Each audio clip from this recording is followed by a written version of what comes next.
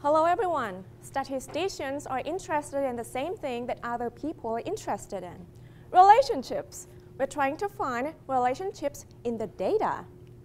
People can see things better when things are in groups or themes.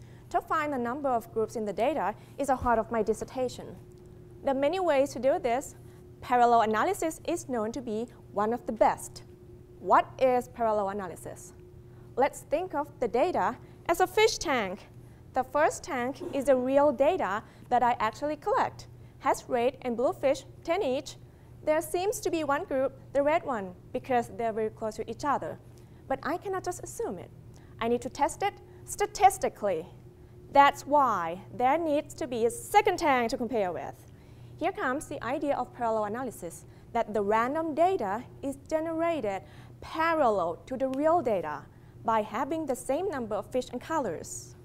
These fake fish are random, so they scatter around. To compare, I put a stick into each group.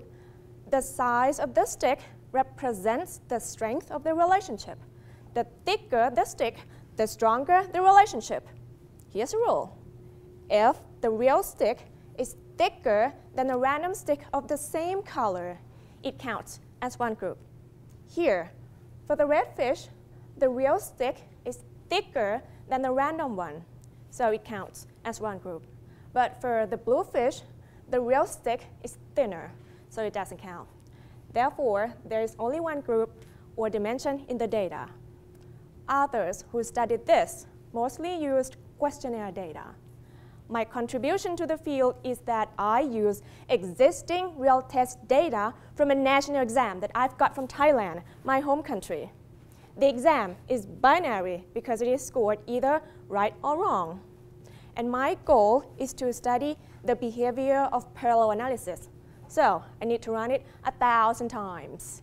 This process is called Monte Carlo, named after a casino town because randomness matters for equal probability, which makes my dissertation a Monte Carlo study of parallel analysis with binary variables in test data.